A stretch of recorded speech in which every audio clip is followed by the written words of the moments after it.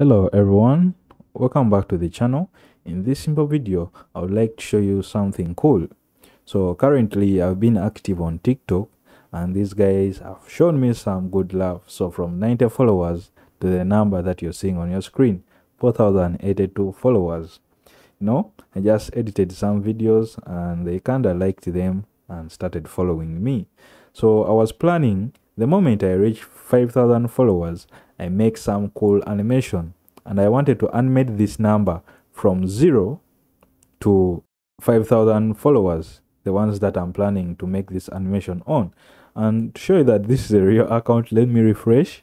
Somebody may say you are showing us a screenshot. Now, these are real numbers that you're seeing on your screen.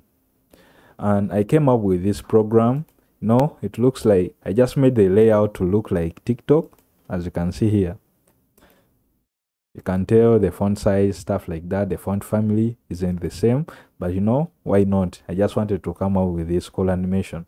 So I wanted to animate the number of followers, as I said, from 0 to 5,000, the one that I'm planning on to do the animation on.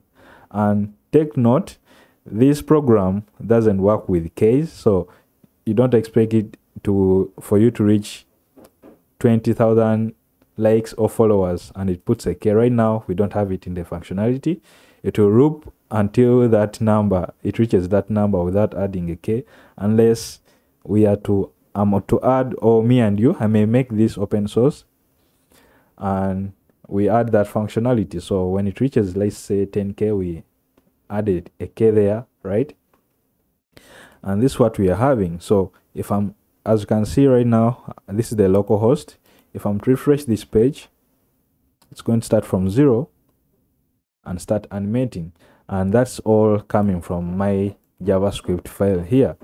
So here you set the number of followers, and now I'm used to YouTube, the number of followers that you want to animate through.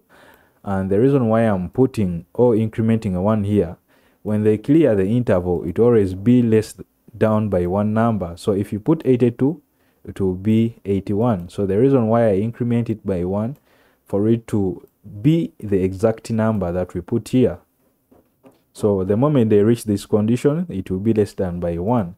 So I just add on a 1 for it to be the exact number that we are incrementing through. And here I'm using the set timeout function. So for the set timeout function, as you can see here, it's waiting for 3,000 milliseconds, right? Those are 3 seconds. If I'm to refresh this page, as you can see, it will show 0. After 3 seconds, it starts incrementing or animating. And the one that is animating is the set interval. And they are calling this counter function every after 10 milliseconds. That's so fast. That's why you're seeing this number changing at a fast rate. It's because we put the least milliseconds or the small milliseconds, and that's why it's animating at that speed.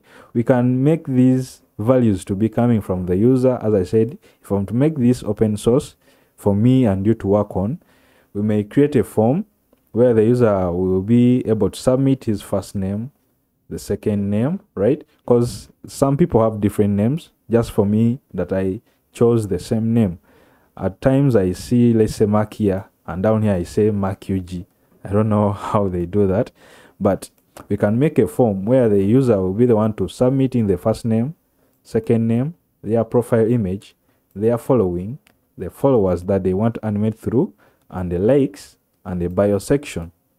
So for the image, you just go to TikTok, right click, copy image address, paste and go. So TikTok will show you your profile image.